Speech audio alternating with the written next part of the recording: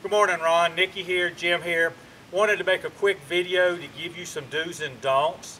It's a great resource guide to make sure that we get the obedience, the leadership down pat, the praise, and the consequence, which is motivation.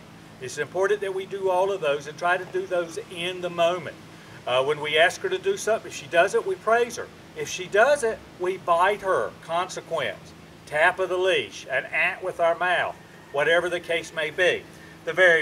We have cats running around. This is sort of exciting morning this morning. The great thing is she may get turned on a little bit. You're going to see my real life reaction to her doing it, okay? So, first thing, let's go. Let's go is our walking command. We're going to give her how much leash we want her to have. In the beginning, it should be sort of short, okay? We do not want her walking out in front of us. When she's walking out in front of us, she's leading the way. We're the leader. She gets out in front, she gets excited about going where she wants to go. Forget you, okay? We can't allow that to happen. So if she starts to go up in front, we're going to immediately tap back in the opposite direction. If we start walking and she's looking over there and we turn this way, if she doesn't come, we're going to tap in the direction we're heading, parallel to the ground. Whenever we tap, we're going to say or no, and then we're going to follow it with the command, let's go. Okay? Then when she starts coming with us, we're going to praise her. On the flip side, if she walks right by us the whole time, we're going to praise her and let her know she's doing what we want. Okay?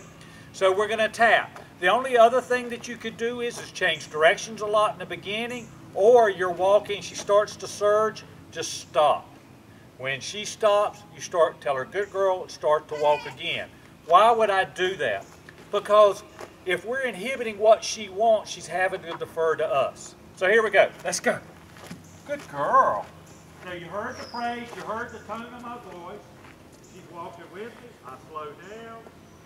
Watch it. Good girl. Turn.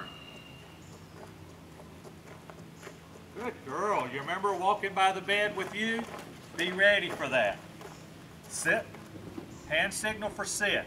Sit means sit, okay? If she did not sit then, I would have the leash and tap straight up and say, no, sit. It's okay, sweetheart. Good girl. Now, again, she has to hold that, and we can go from that command to any other command we want to, okay? But this is the hand signal. Break.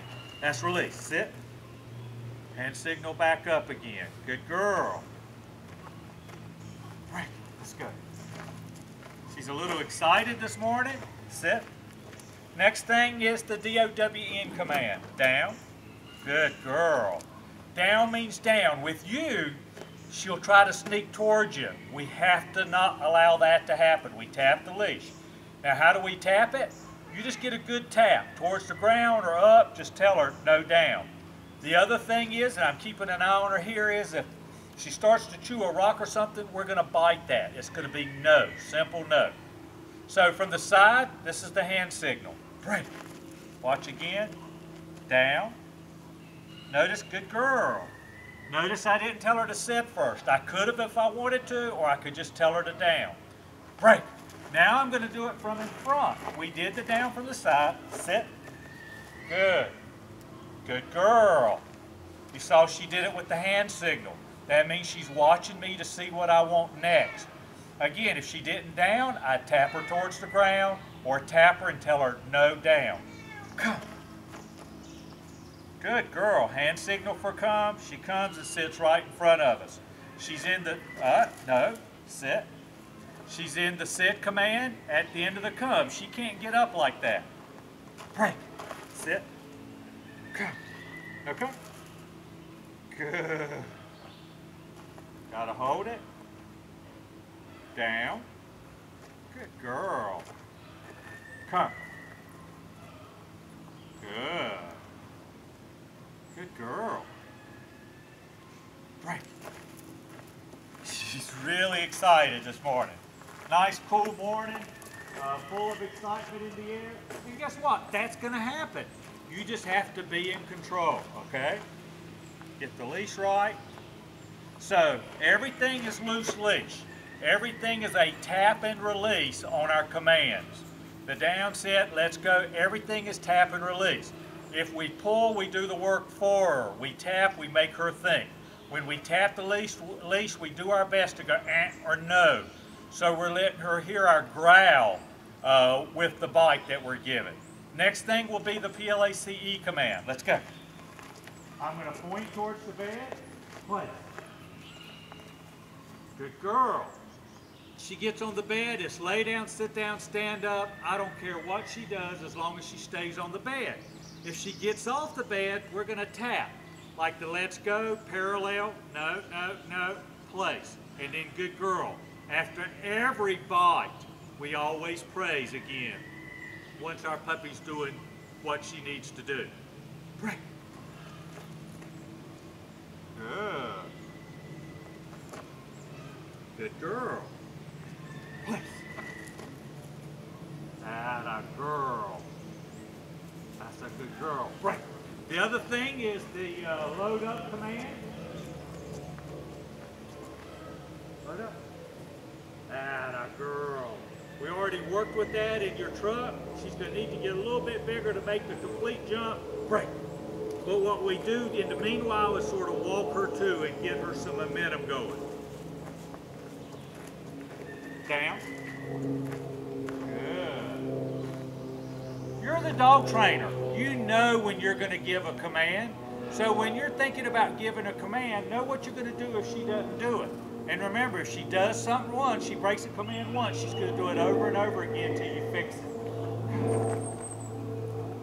Good girl. Down. Good. All right. Go ahead. Good girl. Get on the right side. It's so important the next 30, 60 days that you do everything you can to establish boundaries. Happy boundaries. You praise her when she does it. You give her a command when you know she's going to do it or you can make her do it. But she really needs to see that you're the leader. Heck, whenever you go to feed her, she needs to sit her down before you give her her food. She needs to earn everything right now, and if you'll do that, you'll come a long way. Next command is the heel command. Sit. The heel command, down. Good girl. Right. The heel command is when we have her right by our side and we're walking real close, okay? We're walking, she's in an imaginary box right here. When I stop, she should sit automatically and hold it, okay? Right here, come on. Sit. Get her started. Heel. Good girl. Heel. Doesn't matter if we turn, what we do. When we stop, that's a good girl. She sits. Down. Good. Place. Place. Really excited? It's important that we communicate to her and praise her so she's excited and wants to work like this. See what happens? Now she's in a place. When you're walking through, and we've done this plenty of times out here in practice, if she was to get up and come off of it, we would grab the leash, no, no, no, place, okay? The other thing is off leash is when you have her off leash, make sure you know what's going to happen, okay? Don't go and do this in some busy area where she could get lost or get in trouble. Make sure you've got a controlled environment until you know what you can expect, okay? The other thing is, you know, we talked about the come on leash. All right, if she did not come, I would tap the leash towards me. Now, off leash is a totally different ball game. We want to motivate her, and remember, we want to probably give her a treat most times with the come command. And when we give that treat, what are we going to do? We're going to target right here. We're not going to target to the sides. Why is that? Because when we come, we want her focus on us, we want her doing what we want, and we want to praise her. If we hold the treats out here, she's going to come right to our hand, and what else is going to happen? She's exposed to the world behind us. And you see, she's looking at birds, butterflies, cats, everything. She's really excited, but she knows her boundaries. Now let's see if I can't break her and get her to come to me. And watch what I do. You can see the camera. Break. Come. Sit. Treat. When we give her a treat, we're going to pet her and love her. Right. Good girl. Down. Good. Now the biggest thing that's going to happen to you is when she breaks the command from a distance, she's going to do that play in the game routine. Don't go such a far distance. Keep it a little bit shorter. Right. Yes, we are. That's a good girl. Good girl. Let's go. All right, slow down. There you go. Good girl. Ron, you know I'm a phone call away. We can get together anytime you want. Nikki's a fantastic little dog, okay?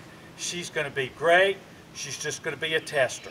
She is a very dominant dog that wants to lead. The beautiful thing about dominant dogs is when you show you're the leader, that makes her that much more responsive to you and loyal to you regardless of what else goes on. As a puppy, she gets distracted easily. Guess what? When you're beginning, work in a distraction-free environment. Then as you guys get good, start increasing distractions. Just make sure that you know when the distractions are present by looking out, scoping your environment, and be ready to reply to whatever situation comes up. 336-945-3232. I thank you so much. Again, anytime we can get together and work, you know there's no charge. I just ask you to come out, and Rachel and I will be happy to do whatever we can do. Thank you so much. Take care. Good girl.